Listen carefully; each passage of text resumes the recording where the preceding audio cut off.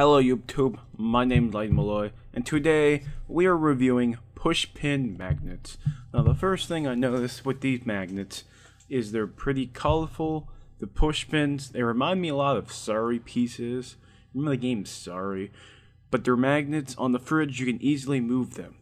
I think a bonus purpose of these magnets is you can entertain your kids.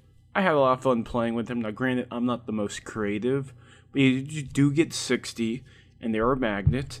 And, you could look at them kind of like free toys.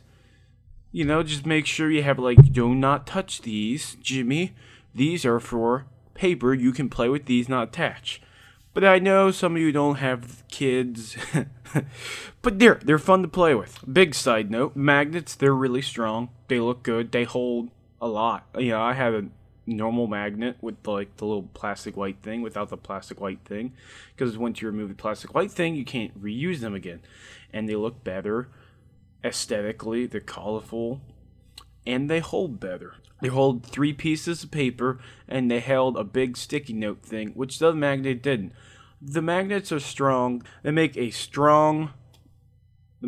make a strong noise when they connect, and they connect. Overall, I like them. They're small.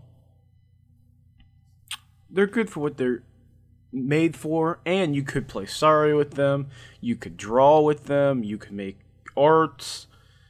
And if you're making dinner, it gives your kids something to do in 10 to 20 minutes. Although, you might want to buy more if they're using them to draw. But yeah, this has been a lightning review. I give these 5 out of 5. I mean, what more could you ask? They're pretty, they're colorful, they work. You can use them for bonus stuff.